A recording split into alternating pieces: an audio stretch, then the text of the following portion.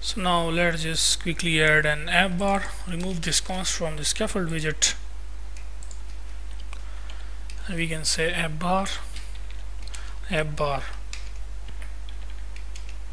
title row widget. We will have two buttons, you can say text button, I am their favorite, and the other one will be my favorites.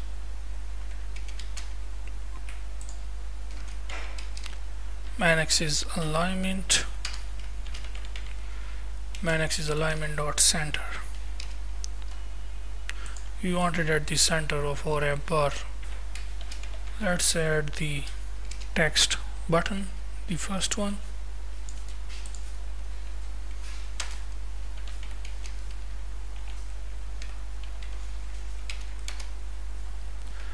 The first text button will be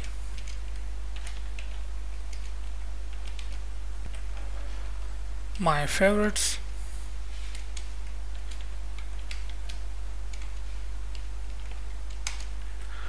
Now the style we will apply according to the condition.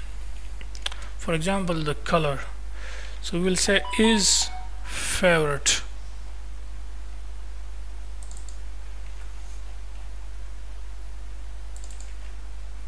Is favorites and clicked. If it is clicked, that is, if it stands true, then in that case the color will be white, which will be an active color, that is, the user has clicked on that. Otherwise the color will be gray.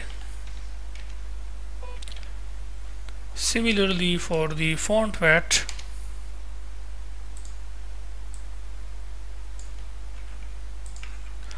if it is true, that is, the user has clicked on it, then the font weight in that case will be bold.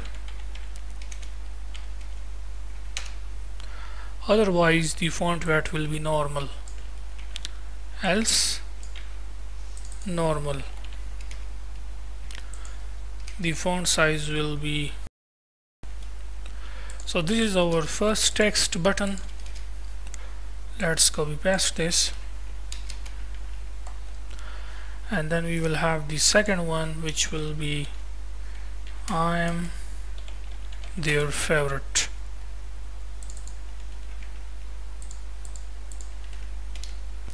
And between these two buttons you can add some space, or for the designing purposes you can add a text widget inside which you can add two spaces, 1 2 3 spaces enough, and then this perpendicular sign, or you can add dash. It is totally up to you which symbol you want to add, and then 3 spaces after that.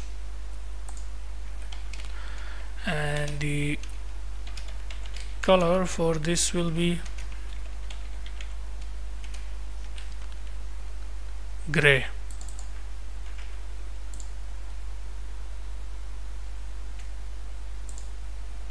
So now when the user click on my favorites button, we are going to call the method where we have the keys, get favorite list keys. Similarly, the same method we will call when the user click on I am their favorite. Now there is a condition.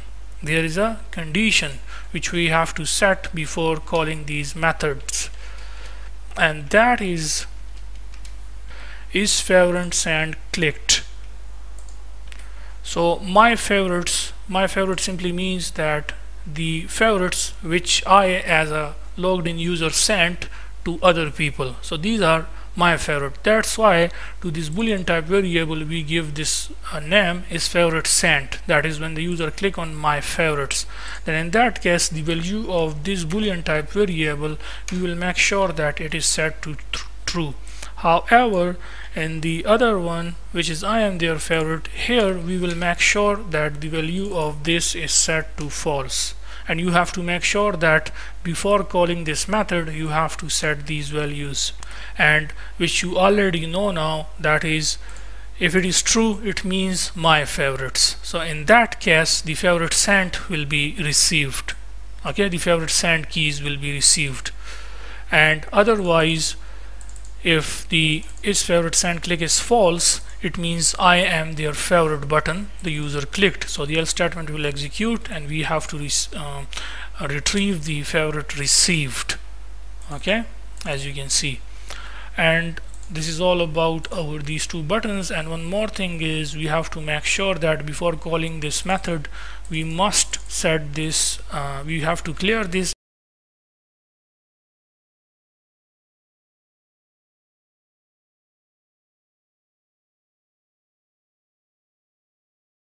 Similarly, when the user click on I am their favorite, we have to make sure that we